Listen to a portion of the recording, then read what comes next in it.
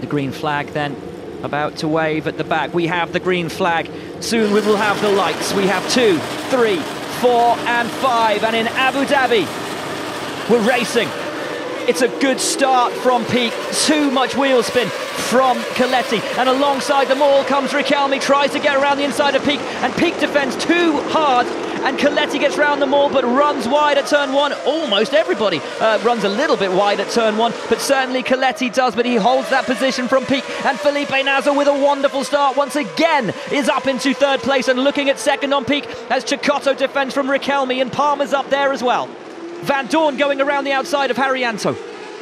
Will have to go around the outside as well at the hairpin. Haryanto runs wide. That's all too easy then for Stoffel Van Dorn. But it is Stefano Coletti who leads this race from Arthur Peak, with Felipe Nasr bearing down on him. Flat rear tire. And Nasr now on Arthur Peak into the braking zone at the end of the backstretch. Nasr from 5th is up to 2nd on the opening lap. Busy. Oh, he was for a moment. And there is Peak taking it back. Cecotto holding off those 2 dams which go side by side. And Nasr is all over the Frenchman coming through the chicane. Mitch Evans gets past Jolyon Palmer, and here comes Stoffel Van Dorn on the champion around the outside as Nasr has got past Peak. Nasr into P2, defends, dust being kicked up everywhere, but the Brazilian into P2. Evans around the outside and Palmer spins.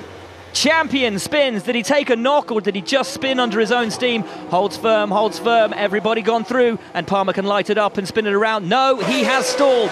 Champion is out then, Luca, on the opening lap here in Abu Dhabi. What a thrill ride through these opening few corners, and Stefano Coletti it is who leads from Felipe Nasr.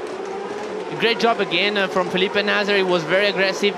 He took the position from Peak by being very aggressive in the chicane, and then he got it on the back straight. So good job from him. He needs to keep pushing and trying to get a position from Van Dorn. And the best thing for Felipe Nasr right now is the fact that Stoffel Van Dorn is way down the order. Over the line is Coletti from Nasr, Peak from Cecotto, Riquelme from Evans. Van Dorn is from Peak at the moment, but oh yeah, that's a restart. So here comes Riquelme up on the inside. Can't quite see it from this angle. We'll see it from the next one. Now look at Riquelme on the right-hand side in the yellow and black dams. Gets past Coletti, and now here comes Peak. Coletti gets squeezed, goes round the outside of them both. And, well, manages to keep his foot stuck in, and that certainly gives him a little advantage. Certainly Cecotto takes a little advantage from that as well, but we've seen it before.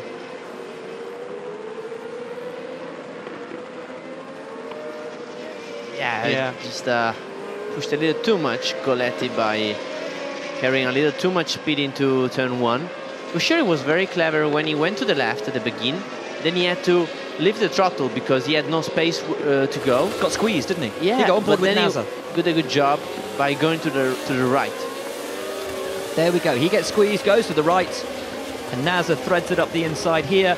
Cecotto runs a little bit wide. Oh, look at that. Deft from Nasr. Really lovely drive from Felipe Nasr. And already all over the guys. And here we are on board with Van Dorn. A little bit of wheel spin, watching a couple of guys fly past him. Moves to the right. Sensible move from Van Dorn. Gives him the wide line. Ooh. Yeah. So tricky for him. And this was Nasr already past Peak and then defending into the corner.